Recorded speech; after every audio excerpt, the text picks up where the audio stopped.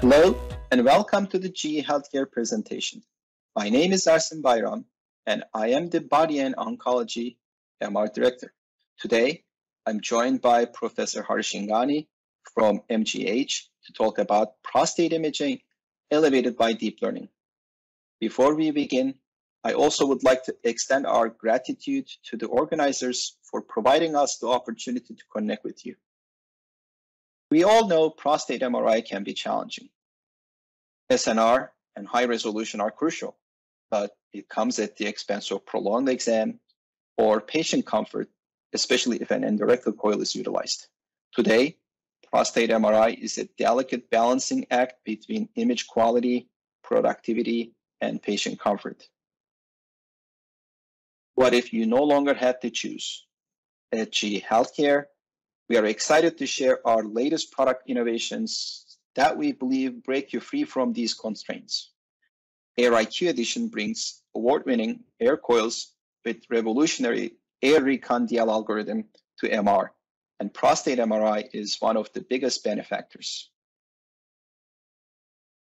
Air recon DL is a pioneering deep learning-based algorithm embedded into the GE reconstruction pipeline that works across all anatomies and contrasts. It removes image noise and ringing during image reconstruction, which in turn increases productivity by enabling shorter scan times. Air Recon DL delivers sharper and clearer MR images by taking advantage of the true fidelity of the MR signal. It is flexible and allows users to program the preferred SNR improvement as part of the protocol. Let's look at the Air Recon DL closer and prostate imaging, focusing on arguably the two most important contrasts, diffusion-weighted imaging and T2-weighted images. Here we have a B800 diffusion-weighted image and the corresponding ADC map. Air Recon DL delivers significant boost to the image quality and the resulting ADC maps. Mean ADC remains the same, but the standard deviation gets tighter because of noise removal. On the right-hand side, we have an endorectal MRI, axial T2-weighted scan. Bright hotspots from the endorectal coil plus the motion artifacts hinders the image quality. We then remove the endorectal channel, and just using the surface coils data, we reconstructed the image using Air Recon DL. Resulting image quality maintains the great SNR, the fundamental reason why we used the endorectal coil in the first place, without the challenges of the endorectal coil associated with that. In fact, 5 of the radiologists consistently scored Air Recon DL surface coil images higher than the endorectal coil images with conventional reconstruction. More details can be found in the publication with our collaborators from MD Anderson Cancer Center on this topic. Air Recon DL is already installed at several hundred sites globally, and what we are seeing is better image quality with shorter exam times. Here's a 3T example. T2 images reduced down to about 90 seconds each, while the diffusion with 3 acquired B values of 50, 500, and 850 in 4 minutes of scan time. High-quality diffusion images produce exceptional synthesized B1500 and ADC maps as well. Total exam time, including the dynamics, is well under 15 minutes with better quality than before. One can argue that maybe even a more impactful results can be seen at 1.5 T. Here's an example of Pirates-compliant T2-weighted images as well as the B1000 diffusion-weighted image collected with Air Coil and Air Recon DL, all in 10.5 minutes of total scan time.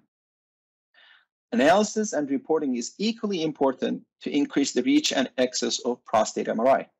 This is another area artificial intelligence can have profound impact. GE's ProView solution utilizes deep learning in prostate segmentation, automated PSA density reporting, as well as preposition sector map to streamline the reporting. Once we saw the profound impact of Air Recon DL, we decided to make it available across the entire install base.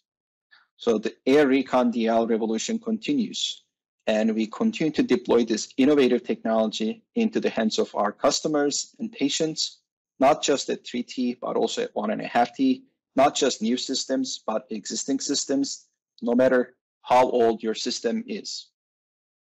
I encourage you all to watch the unmissable video to learn more about AR Recon DL and to talk to your GE representative about potential upgrade.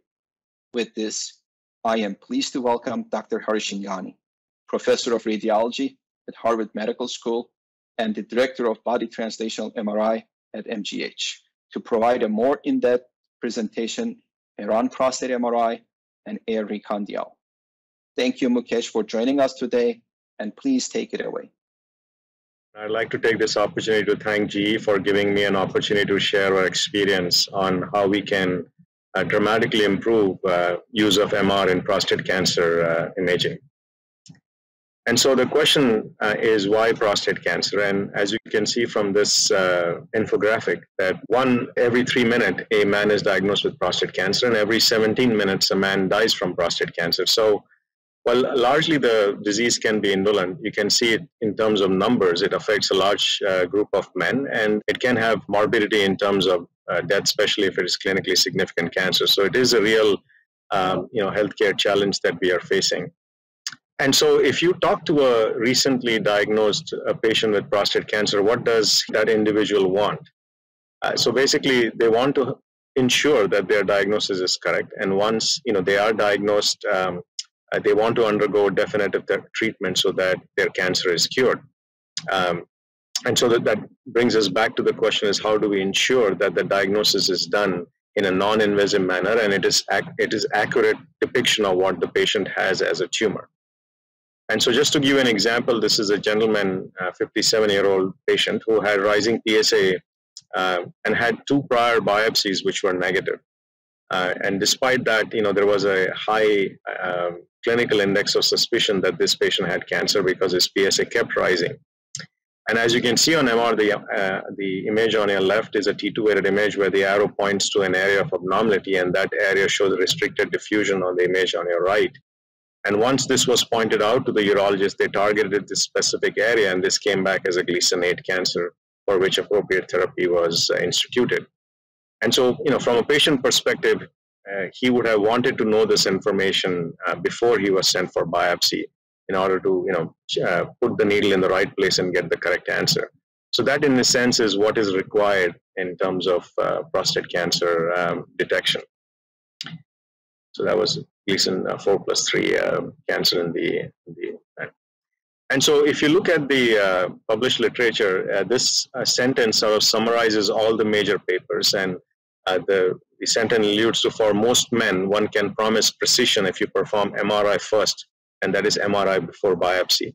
And those were the 4 sort of key papers that came out in the last 3 to 4 years that have attested to the fact that multiparametric MR can do a very good job at detecting cancer prior to undergoing biopsy, and therefore you can target that area specifically. And so if you look at the multiparametric MR protocol that we do at MGH, and we do about 40 to 45 exams in a week at MGH, and the number keeps rising because of the utility of accurately detecting the tumor prior to doing a biopsy. So we start with localizers, we do triplane T2s, and that is sort of the major anatomic sequence in terms of looking at the gland itself and also trying to detect the lesion in terms of multiplanar capabilities. Following that, we do a large field of view T2, and again, the reason for doing that is to look at the entire pelvis, look for lymphadenopathy, look for ancillary findings in the pelvis. And then we have the functional sequence, the DWI, that is sort of the complementary sequence to the T2s for detection of the cancer, as well as trying to assign some kind of a biologic grade by measuring the ADC value. And then finally giving contrast and doing contrast enhancement, which is a perfect complement to the T2 and to the DWI in terms of lesion detection. This entire process takes about 25 minutes, and that's sort of table time, which means the slots have to be close to 30-35 minutes in terms of putting the patient on the table. And the biggest time sink in this protocol is a DWI, which takes approximately 30% of the protocol time, and then followed by the triplane T2. And so if we can make this exam faster, that certainly would be very beneficial from a patient perspective and also a throughput perspective in terms of the increasing numbers that we are seeing with this specific disease entity. So how can we reduce the scan time and not lose accuracy? So as I told you, the two main time sinks are the T2 and the diffusion weighted sequences. So as far as the T2 goes, as I mentioned, we do it in multiple planes. So you have to acquire it in axial, coronal, and sagittal plane. And if each of these takes about 2.5 minutes, we are talking roughly about 8 to 9 minutes of scan time in terms of looking at the T2 weighted sequences. And so this was one of the earlier studies that we did working with Arno and his team, where we tried to reduce the number of signal averages.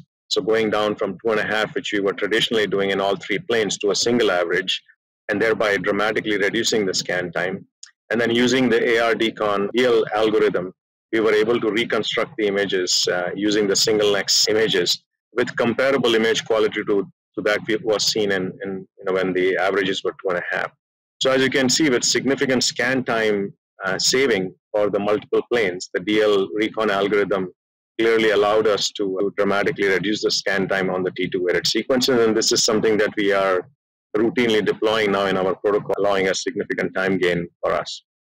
And so the next big time sink is the DWI, and this is something that we are hesitant to skimp on because DWI forms the basic framework for lesion detection in prostate cancer. It not only provides the main sequence for looking and detecting lesions in the peripheral zone, but also adds value in the transition zone in terms of confirming things that we find on the T2 weighted sequences. So you do not want to compromise on DWI under any pretext for saving time. You want to have the maximum accuracy that you can derive from this specific type of sequence. And so if you look at the PIRADS documentation, they recommend a high B value of at least 1400. What we have found in our experience, the magic number is 1600, and we typically use a B value of 2000 in our clinical multiparametric protocol. And here is the reason why. So if you look at the image on your left, that's the B value of 1500. Now one can make the argument that you can see the lesion on the left peripheral zone. It's a little asymmetric compared to the right, but there is significant signal still in the gland. If you compare that to the image on the right, which is with the B value of 2000, you can see that the normal gland is essentially nulled out. And the contrast to noise between tumor, which is in the left mid peripheral zone, is much better in terms of, and that truly brings out the lesion and allows us to detect the lesions more accurately, even if they're small in size. So that's why we prefer a high B value. Now, clearly, the disadvantage with a high B value is the time. It takes a long time to acquire. We typically acquire these images with multiple acquisitions, so that it's typically a nex of around 16 that gives us that image quality. So wouldn't it be nice if DL-based algorithms can take the raw data from the diffusion and reconstruct with reduction in scan time, and thereby allowing us to reduce the protocol time even further. And so this is where we sort of, after the successful advent of the ARDL algorithm in the T2 weighted sequences, we moved on to diffusion weighted. And so just to show you a case example to highlight how incremental benefit of using DL-based algorithms to reduce scan time and without losing scan quality. So this is a 70-year-old patient where there has been an elevated PSA and there is a high index of clinical suspicion of prostate cancer. Now, if you look at these DL-based T2-weighted multiplanar acquisitions, you really don't see much abnormality here. And just based on these images, you wouldn't call anything abnormal on these images. Looking at the low B value of 200, the image on your left is a standard DWI, and the image on the right is an air recon DL reconstructed from the same raw data. And you can see that there is a slight improvement in the image quality with the air recon DL on the B value of 200. And when we move to the B value of 2000, again, the image on your left is what we would acquire by standard means, where it's typically a nex of around 16, where you can see the lesion in the left peripheral zone, which was even in retrospect not appreciated on the T2-weighted sequences. And the image on your right is the air recon DL DWI with significant improvement in image quality. So the question is, air recon DL definitely gives you an advantage in terms of better image quality. Now, can we take this incremental advantage in quality and translate it into shorter exam times without loss of image quality? And that's what we set out to do and are continuing to do and study. So as you can see in this row of images, the left panel where it says 18 necks, the image on the top is what we would acquire typically. Image on the bottom is the air recon DL reconstructed image from the raw data. And the image time you can see is 3 minutes and 40 seconds without any air DL recon, whereas the image on the left, the image subsequently on the bottom is the one which is showing the improved image quality. Now, as we drop the necks, you can see that if you conventionally acquire the images, there is a drop in image quality. But if you use air DL recon algorithms, you will see that despite reducing the scan time, you still maintain the image quality. And that's really what we need. We don't want to compromise on image quality and at the same time dramatically reduce the scan time. So here is just side-by-side comparison showing that using the air recon DL algorithms, you dramatically reduce the scan time by reducing the number of necks, but you do not compromise on image quality. And so this builds on what we saw on the T2-weighted sequences in terms of also using for the DWI. And I think this is dramatically going to change the way we perform these MRs in terms of enhanced image quality, and I'm not sacrificing image quality and significantly gaining time advantage or temporal advantage, if you will. And so I think just merely summating the overall scan time, as I mentioned earlier, with our conventional protocol, it takes roughly about 25 to 30 minutes to acquire the images, and I think the 10-minute or under exam time is no longer a sort of dream. It can be a reality if you can take this air recon DL algorithms and apply them both to the T2 and to the diffusion weighted images without significantly compromising the image quality. And so again, under 10 minutes exam can be a reality. So here is a sort of a snapshot of what that exam would look like, where you have high quality T2 weighted images, you have DWI images that are focused primarily to the prostate, as well as the larger field of view, and dynamic enhanced images that can be done around in 12 minutes. And then if you can do the calculated B value in addition to that, you can drop it down to under 10 minutes. So this is, it's not a pipe dream anymore. It is becoming a reality. And I think this is dramatically going to change how we practice and apply MR to prostate cancer patients. So I think in conclusion, multiparametric MR is needed for detecting clinically significant cancer. And as I said, the volume keeps going up because there clearly is a need for doing this MR prior to the patients getting biopsy, because it can be used as a GPS to navigate, the areas or to target for biopsy. We need to have good technique. That's what PIRIDE's documentation insists on. You cannot dilute the technique. And so anything that can enhance the quality and not sacrifice time, in fact, even have the benefit of reduced scan time is very desirable to us. And that, I think, with the air recon DL techniques is becoming a reality. And as I said, a scan time under 10 minutes is no longer a pipe dream, but will soon be a commonplace in terms of performance of these images. So thank you once again.